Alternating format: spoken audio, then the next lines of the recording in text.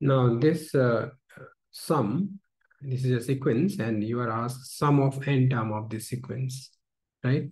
Where your nth term of this sequence is eta to power 2n. Now, whether it is positive, negative, or 0, we would like to find. So if n is 1, you want to find the sum of the first term. You see here, first term is 1. The sum of one term would be 1 only, which is positive, right?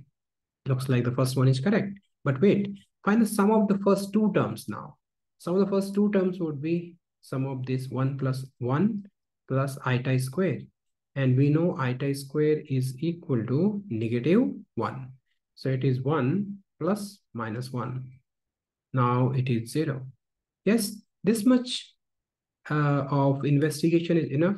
Now you got the sum can be positive, it can be 0. So he's saying this is for sure. No, for sure, neither it is positive nor it is 0. So we can say it cannot be determined. Means D is the correct answer. Get it?